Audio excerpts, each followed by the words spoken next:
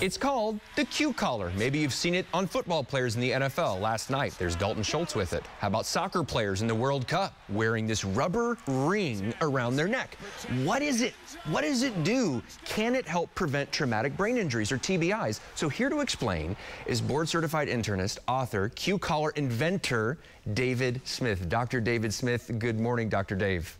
Well, good morning, Dave. Nice to meet you. Boy, we were able to see these rubber-looking collars. They were on display.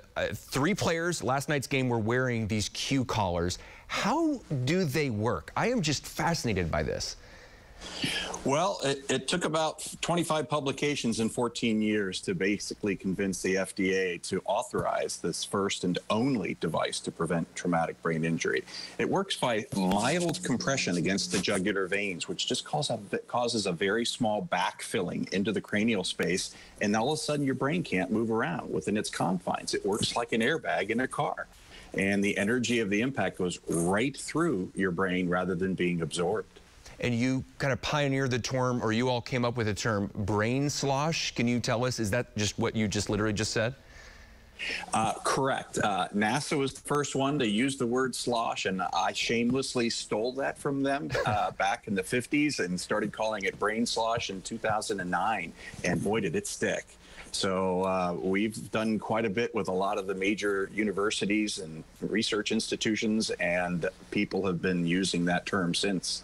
Where did the idea come from to have a collar that would squeeze your jugular vein? Because initially I'm saying something's around my neck when I'm playing sports that's squeezing a critical vein in my body.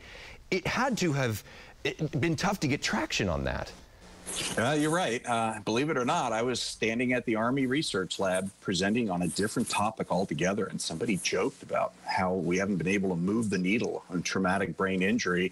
And ultimately, 8 months later, I started investigating all these highly G-force tolerant creatures out there in the forest. And believe it or not, especially the woodpecker and head-ramming sheep, little muscles in their neck called the omohyoid apparatus. And you're going to be floored to hear this. All of us have these muscles, and we never knew why they were there until our research started. And it turns out every single time you yawn, you collapse your jugulars in 4 places. So I don't think you can just go out there on the football field and start yawning. So we gave that physiology to football players, all sports, as well as the military has now partnered with us as well. We actually are blocking IED forces from entering the brains of soldiers. Isn't that something? Well, do you have a goal? I know there's a team on the Q collar team. Do you all have a goal, like we want to reduce TBIs by this number by this year? Are there any kind of those numerical goals out there for you all? I think the most important thing is we have to make the game the safest possible. And for that reason, I think it should become standard equipment. There's no way that this is going to block each and every brain injury. It all depends upon the amount of force and the experience right around that injury. But at the end of the day, we know we can block damage. And in fact, our animal studies showed an 83% reduction in brain injury in animal studies. Now, we can't sacrifice the humans in our studies to get an exact number, but even the FDA allowed us to make statements of 70% improvement. So these are pretty spectacular when we've hardly moved the needle prior to this technology. This is a more, simple question, but if there's school administrators out there, how do they buy these?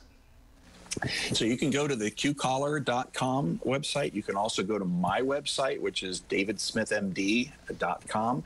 Both of these will direct you to the ability to purchase this collar. About $200, is that right? That's right. And they've got some really cool sleeves that go around the outside. They're moisture wicking.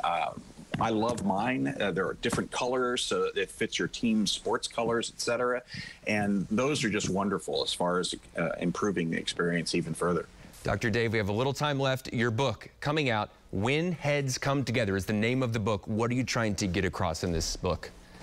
Well, the tagline is discovering nature's secrets for preventing traumatic brain injury. And why wouldn't you ask nature first? I mean, look at what these creatures are able of doing, and wouldn't we want our kids and soldiers and athletes to have that same protection?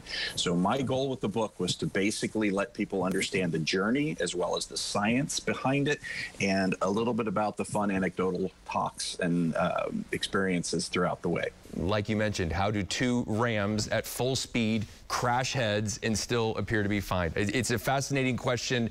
Boy, Dr. David Smith, thank you so much for your time today. Thank you. I really enjoyed it.